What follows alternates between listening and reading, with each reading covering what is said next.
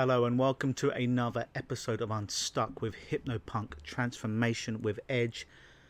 Tonight's episode is entitled How to Be a Man. If you're a lady, if you're a woman and you listen to this, don't be intimidated or put off by the title, because there's going to be a lot of interesting things that you will appreciate as well. But just before we get into it, I'd like to thank all of you that have left 5-star reviews on iTunes or whatever method that you listen to these podcasts with comments. It is greatly appreciated. As you know, I put these podcasts out there each and every week for you free of charge and give you as much gold and condensed information as I can with all the bullshit taken out. All I ask for you is, if you enjoy these podcasts, continue to listen for free. Tell your friends and family about it, pass on the message, and just leave a 5-star review with some comments, because it inspires me to put out more content, because I know you're listening and you're getting something through this experience. And also, to sweeten the deal, if you are indeed enjoying these shows and you've left your reviews and comments, I'd like to offer you a power session. It's a 30-minute Skype or telephone session with my good self. Please bear in mind, this is not a therapy session. This is not a hypnosis session. This is not a session for you to bitch and complain about, oh my God, I'm victimizing myself, how tough my life is, oh dear. No, it's a session where we talk and we brainstorm for about 30 minutes in my inevitable, no bullshit way, in teaching you and telling you actual practical skills that you can use to become unstuck in your life in whatever this particular area is and ascend to the next level. If you'd like it and you'd like it for free, then just send me a screenshot of your review at mail@lukenosis.com. That's mail, M-A-I-L, at lukenosis, L-U-K-E-N-O-S-I-S.com. Now on to the show. How to be a man. So I already know straight up front, this podcast is probably going to get me the most amount of heat through any podcast I've done so far, and so be it. If you want to send me hate mail, feel free to do it, because if you're talking about me, now's the time I'm going to make you speak louder. I know this one's going to ruffle some feathers out there, and quite frankly, I'm sick of playing nice. You think I've been hardcore up to this point? I've been holding a lot back, and I'm done with that bullshit now. Today's show is called On Being a Man, or How to Be a Better Man. And one of my frustrations out there in the world is with millennials out there who walk through life being beige. Not being black, not being white, but being very beige. Trying to be everything to everyone all of the time. Like when children are at school and they're participating in a sporting activity and they lose, yet they still get a nice little award that says, hey, congratulations, you know, you didn't really lose, you just come second. Yeah, well, if it's a game with only 2 teams, you did lose. You are the number 1 person who lost. And guess what? In life, we do lose from time to time. Everything is not rainbows. Everything is not beautiful unicorns. Sometimes life fucking sucks and it is tough. And I'm sick of the bullshit, the earthy, crunchy stuff now when it points to men not being allowed to be men. Now, some people in their warped mind and through social conditioning and in fake news think, well, when he's talking about being a man, he means men should be abusive, that the men should be angry, men should be racist, men should be violent, men should hate women, men should hate gay people, transgender people. I'm not saying that at all. That's absolute bullshit. When I'm talking about being a man, it has nothing to do with any of that stuff. Hate mongering out there. It's bullshit. But in my life, I'm 38 now, there's been a very interesting and saddening thing that's happened over the last 5 to 10 years, where it's not okay to be a man in society, that men are having to be watered down and pussify themselves through fear that feminist hate groups will come after them, because it's not okay for a man to have an opinion, for a man to be a man. We're taught now as men it's not okay to have desires, not okay to have sexual desires. It's not okay to express ourselves. It's not okay to be direct. It's not okay to be honest. It's not okay to stand up for ourselves. It's not okay for us to voice our opinion and say, no more. I disagree with this. This is bullshit. I'm not going this way. I don't want to do this. No, I don't agree with this.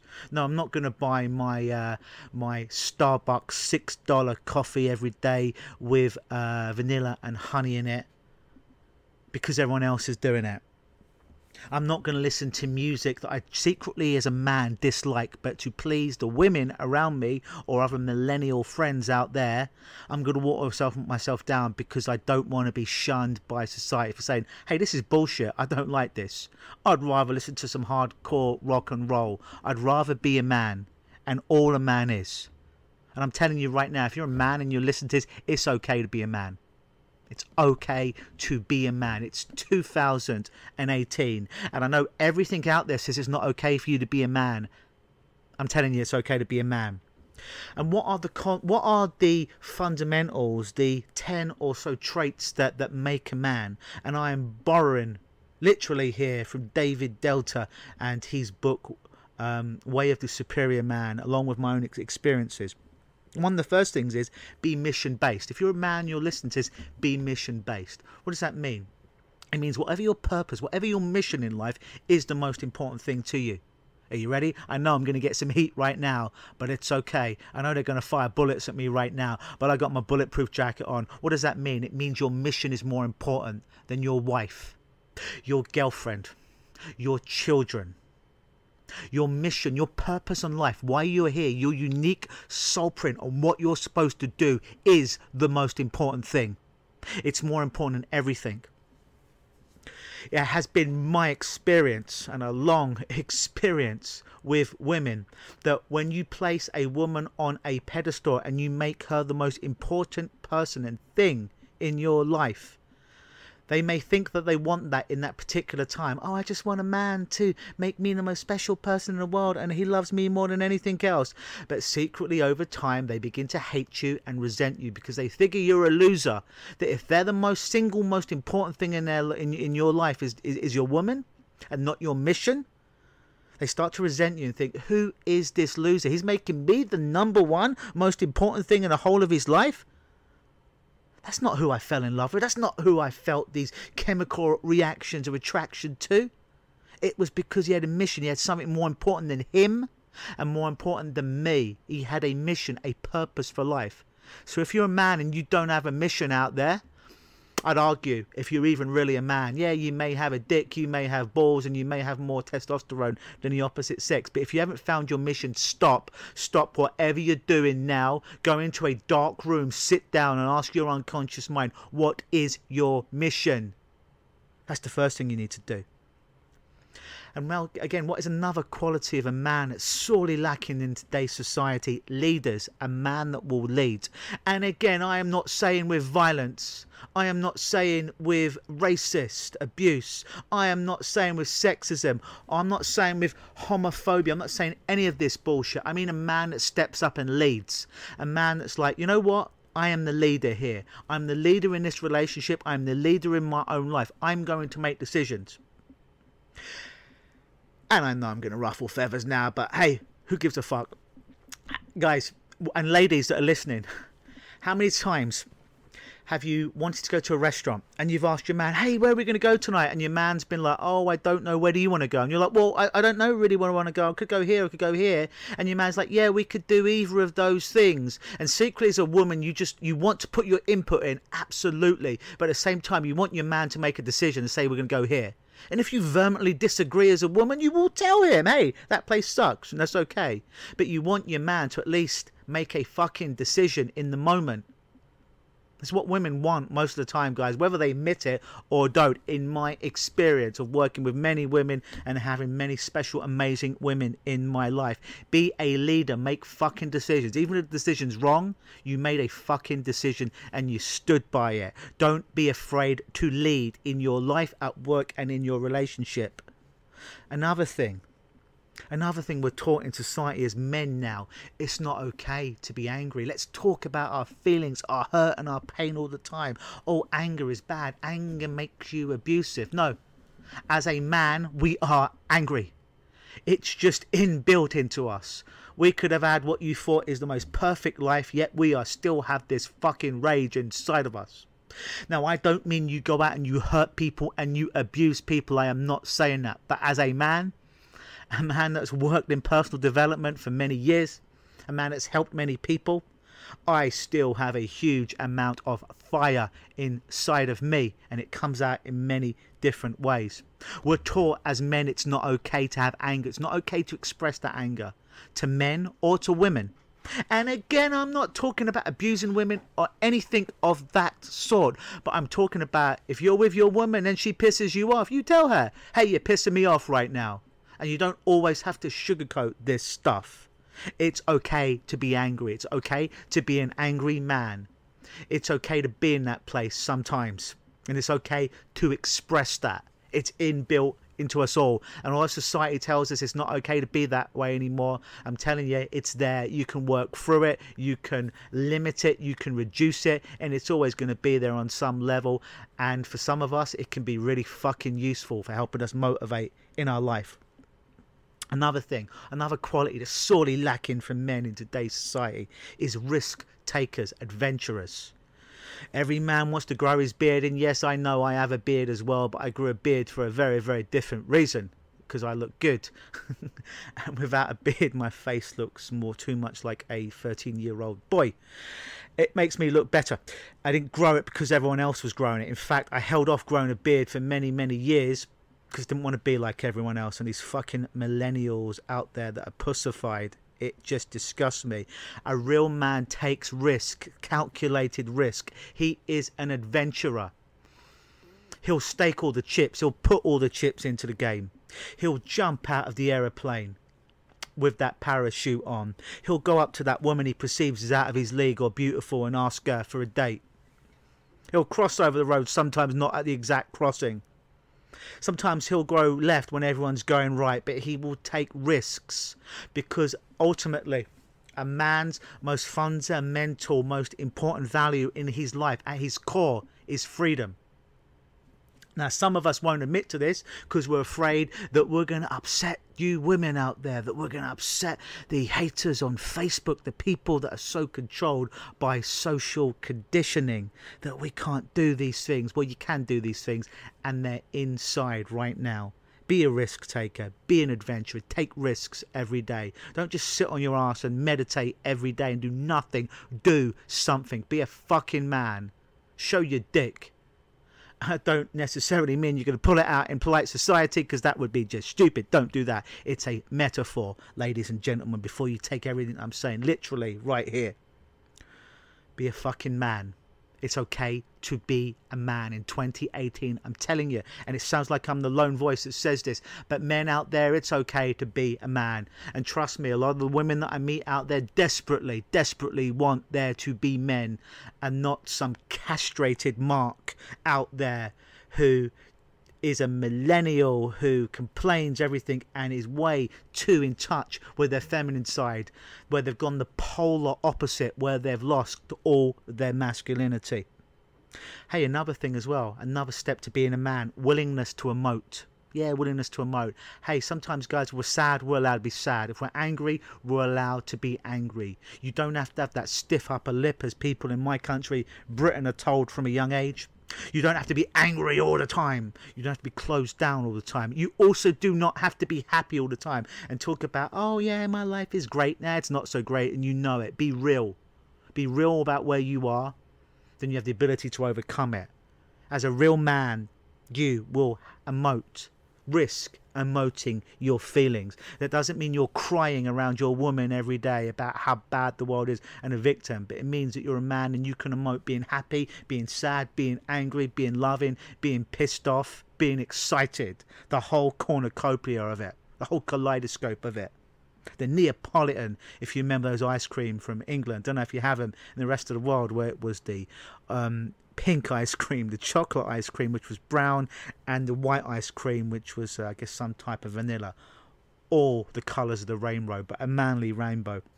Another thing that we're taught, it's not okay to be straightforward in society as a man. Women, I love you. I love women. I love the women in my life. I love you. You're fucking amazing. You make the world a better place. However, you're not most straightforward of people out there. But instead of trying to change who you are as a real man, I accept who you are and that you are complicated, and a lot of the time you don't even know why you're feeling the way that you're feeling or why you're doing the way that the things that you're doing. I don't say that to be condescending on any level. I spent many years with many different women that I could see were in some kind of turmoil or pain, and as a man that loved them, I wanted to pull them out and I wanted to save them, and it basically ended up pissing them off even more. So as a man, realize that your woman is going to go through a hurricane of different emotions, and rather than try and change her and try and make a frog into a bird, so to speak, allow your woman to be your woman. She is her woman. She's going to be who she is. She's going to do what she does. She's going to seem crazy at times. She's going to do things that in our logical mind as a man, it doesn't make sense because we do not have a female brain. Instead of trying to change them or make them someone they're not, just love them, accept who they are, and you be the tree. You be the tree while they are oftentimes the emotional hurricane. Be straightforward, guys. Be straightforward and direct in the way that you deal with yourself, in the way that you deal with men, in the way that you deal with women. Some people will feign shock because they're not used to someone being as direct as you. It will ruffle some feathers because a lot of people need that softener. Fuck that. Be a man. Be straightforward. Go for what you want. Ask for what you want. You're not always going to get it. This is life. But at least fucking ask for it and go for it and realize it's okay to ask for it. And at least make an attempt at going for it. Another quality of a real man is the protector of loved ones. On some level, women want to know that you can protect them. Does that mean you have to have 10 black belts, a UFC fighter, 240 pounds of ripped muscle? No, it does not mean that. But on some level, a woman needs to know that you can protect her on some level, even if it's just an illusion. It's an attraction. It's an attraction switch in many women. Not many women are aware of, and a lot of women, even more so, are not so aware of. But the protector of loved ones, that your woman knows that you will protect her, whether that's physically, whether that is verbally, whether that is with your energy, whatever it is, your woman needs to know that. Your woman needs to feel safe when she is around you. That's one of the gifts that you give women. And no, women, before you send me the hate mail, I'm not saying you're weak and that you're a damsel in distress and you have no power. I'm saying you have incredible power, but at a deep-rooted evolutionary level, that's one of your attraction switches. That, yeah, you can look after yourself and protect yourself, but one of your attraction switches is a man that will love and protect you, whether you want to admit it or not. As a man, as mentioned earlier, but let's go into a bigger picture of this. As a man, our fundamental, deepest value is freedom. The freedom to do what we want, be what we want, with whoever we want, whenever we want to do it. But we're taught in society it's not okay to do that. We've got to get married and have 2.2 children. We've got to have a job that we probably hate, that pays the bills where we work for the government 9 to 5 every day. Get that mortgage, get that house in the suburbs. And secretly there's like that rusty screw inside our brain, inside our heart, where we're doing everything we're told we're supposed to do, yet we feel that something is wrong. Something is rotten in our brain, in our soul. You know what it is? It's you gave up your freedom. That's why you're unhappy. You gave up being a man. You gave up your freedom of doing whatever you want, whenever you want it, as long as you're not outwardly going out of your way to cause physical damage to people. Freedom. And on a side note, women out there who are listening to this, thank you. I hope you're getting something from this as well. I told you would. What's the number one quality in a woman? It's different. Fundamentally, the number one quality in most women, a fundamental evolutionary level, is what? Love. Love. That's the fundamental, deepest value for a woman, is love. In a romantic relationship with their friends, relationship with their children, is love. As men, it's not. It's freedom. We still want love, but freedom's our number one value. It's different. That's why men and women oftentimes have problems in communicating with one another, because we both, on some level, want completely different things as our highest value, but we also want love and that connection as well. Another thing, men out there, it's okay to be polarizing. It's okay for them to love you, the world I'm talking about. It's okay for them to hate you, but choose a fucking side and be polarizing and make them speak louder than you. Don't be beige. Don't be the man, the middleman that kind of falls into the background. Be polarizing. Pull your dick out. And once again, I'm not saying that you really pull your dick out. It's a metaphor, ladies and gentlemen. Be polarizing. Be who you are. And people are going to like it, and people are not going to like it, and be okay with either one, because they're not going to stop you from being who you are and going for your freedom out there. Don't be afraid if you're not pissing someone off, or if you are pissing someone off. I learned a long time ago, if I'm not pissing off at least one person a day, I'm not investing enough in my life. Do it. Don't be afraid to be a man. Don't be afraid in 2018 to be a man, to go for what you want, to express your anger, to lead, to take risks, to be straightforward, to call people, including yourself, on your bullshit, to make your mission more important than your children, your wife, your boyfriend if you're homosexual, even yourself. Your mission needs to be stronger than it. That you are the protector of loved ones. Even if that loved one is only you in your life right now and you have no family. That you understand that on some fundamental level, your highest value as a man is freedom. There's polarities in life. There's a North Pole, there's a South Pole. There's positive and negative with magnets, with batteries. It's the same with men and women. There's positive, there's negative, there's different polarities. There's masculinity on one polarity point, and the opposite polarity point is femininity.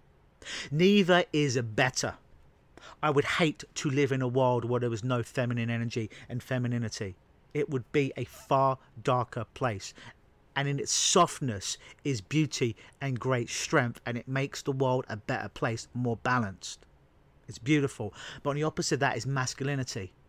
Masculinity is being a man, going for what you want, calling people on their bullshit, including yourself, having that mission in your life, more important than everyone and everything, including yourself, being a leader, have the willingness to emote, being an adventurer, realizing that this is what a man is. It's not someone who's abusive to people, it's not someone who's violent to people, but it's somebody that does not allow the world to tell them who to be and what to be, because it's what social conditioning says is the polite thing to do right now. It's a polite thing to do, yet more women are in therapy now than any time in history, oftentimes about the romantic relationships, talking about how it's not working. If this whole thing about feminizing ourselves and depolarizing ourselves was correct, and that's how oftentimes we're told in social media and fake news how to be, then there would be less problems in relationships. There would be less women in therapy.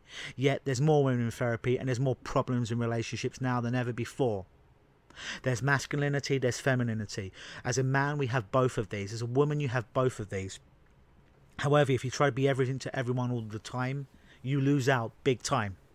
So if you're a man, be polarized and embrace your masculinity. And the people, the women you attract in your life will be the opposite, polar, opposite, which would be femininity. The ones that don't like you or don't understand, they'll probably have too much masculine energy, to which case it won't work. Attract your opposite. That's how relationships work. Attracting your opposite energy. Yeah, you may have commonalities. You may enjoy the same Netflix shows. You may train together sometimes, but at a fundamental biological level, you are different. Men and women are not equal. Yeah, I said it. Men and women are not equal. Now, I'm not saying a man or a woman is better. What I'm saying is we're not equal. As energies in relationships, we're not equal. Only in what society tells us is the polite thing. What social media and fake news tells us, we're all equal. We're not. We're not all equal. Women have a particular set of skills that I will never have as a man because I'm not a woman.